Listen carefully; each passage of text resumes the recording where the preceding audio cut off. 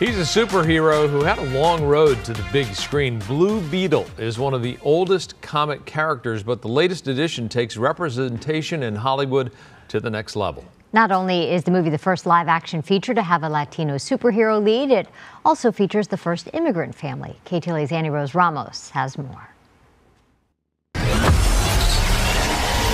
Let's party. The latest superhero to hit the big screen, the Blue Beetle. Oh, I loved it. It was the best movie I've seen this year. It's awesome to finally have a superhero that represents us. DC's first movie to feature a Latino superhero. I was all happy to see a lot of Latinos. That movie is excellent, excellent. I think it was great. You feel like a little kid. The film features big names like George Lopez and Susan Sarandon. Excuse me, Mr. Reyes. But in the starring role is Xolo Maridueña, who is making history playing Jaime Reyes, the character that becomes the Blue Beetle. The actor is from right here in LA. I grew up in El Sereno, born and raised, Los Angeles, East LA, kid. And I'm still out here. These are still my stomping grounds. The 22-year-old also stars in the Netflix series Cobra Kai, but this is his big break on the big screen. He plays a character who gains superpowers when an alien latches onto him. The first Latino superhero film written, directed, and starring Latinos. Okay, it's gonna be okay! Since the release of the film in August, Xolo has been unable to promote his movie, since he's among the thousands of actors on strike since July. The people who are asking for the right to live and work and thrive in the business should be allowed to and should be able to. And because of that reason, I won't be able to promote the movie. And so a Blue Beetle battalion was born. Latinos spreading the word about the movie, encouraging everyone everywhere to go see it. Hi everybody, this is Dolores Huerta, and I'm inviting everybody to go see the movie, The Blue Beetle. Cities in LA taking action. Alhambra City Council commending Blue Beetle. Other areas holding community screenings.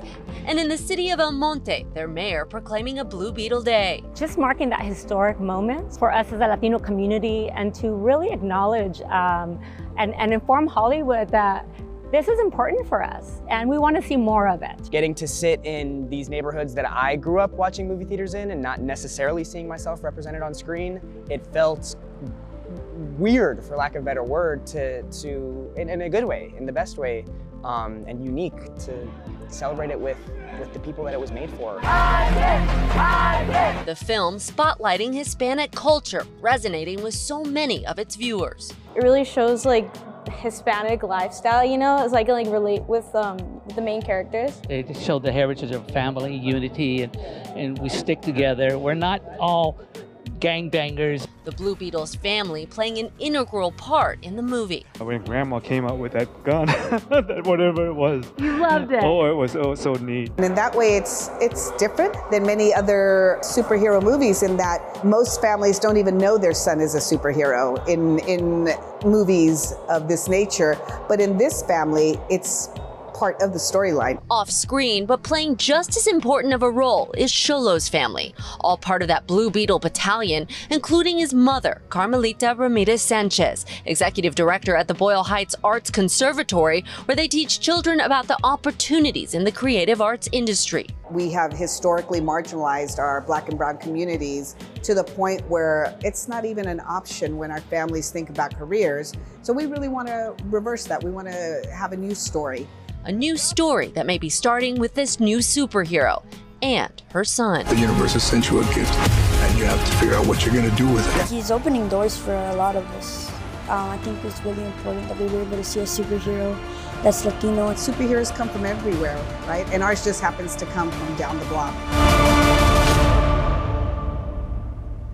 KTLA is honoring Hispanic heritage with a half-hour special. Pedro Rivera and Megan Tellis will share stories from right here in SoCal. Tune in this Saturday, October 7th at 7 p.m.